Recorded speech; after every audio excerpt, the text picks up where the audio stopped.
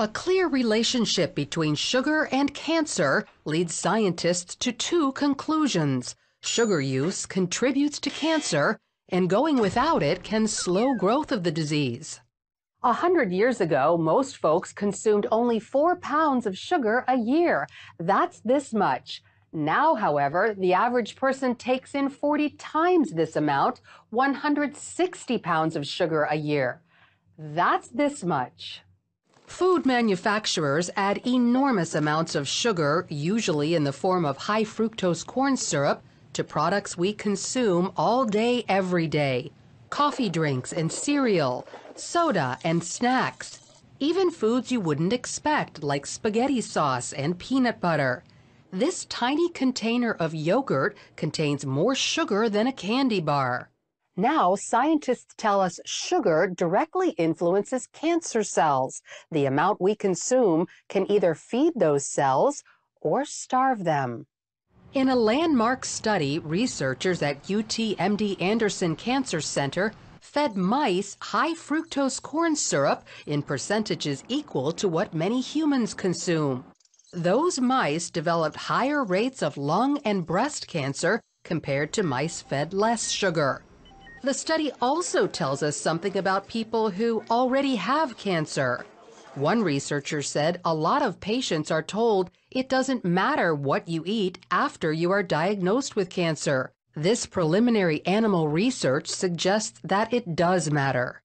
And it just absolutely amazes me that medical science is just now finding this out. Fred Hatfield knows firsthand sugar intake matters after a cancer diagnosis. Back in 2012, his diagnosis was basically a death sentence. The doctors gave me 3 months to live because of widespread metastatic cancer in my skeletal structure. 3 months. 3 different doctors told me that same thing. It's a horrible, horrible feeling to have someone tell you that the person that you love only has 3 months to live and you're not going to be with him anymore. Then Fred heard about a low-sugar diet called the ketogenic diet, believed to slow cancer in some people. With nothing to lose, he gave it a try, and to his astonishment, it worked. And the cancer was gone, completely. Fred's recovery didn't surprise Dr. Dominic D'Agostino. His team at the University of South Florida discovered mice with highly aggressive metastatic cancer continued living when fed a ketogenic diet. We have dramatically increased survival with metabolic therapy. So we think it's important to get this information out. And it's not just lab animals. Dr. D'Agostino has seen similar results in humans. I've been in correspondence with a number of people, probably at least a dozen people, and over the last 1.5 to 2 years, and all of them are still alive, so despite the odds. And so this is very encouraging. The ketogenic diet means no sugar and no starchy carbohydrates like bread and pasta that convert to sugar.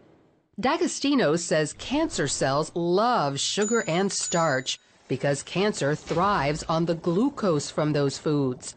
Remove the glucose and starve the cancer cells. Glucose also fuels our healthy cells, but if it's not there, those cells can switch to an alternate fuel source called ketone bodies. Cancer cells only run on glucose.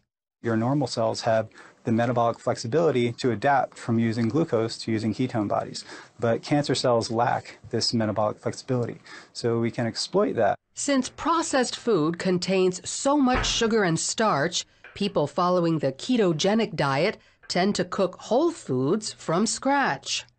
You can go online and there's just cookbooks and, you know, it's clean eating, just very clean eating. None of the sugars, the salts, the trash food. So when it comes to cancer, sugar is considered public enemy number 1. Avoiding it could lead to prevention or slow it down in people fighting the disease. Lori Johnson, CBN News.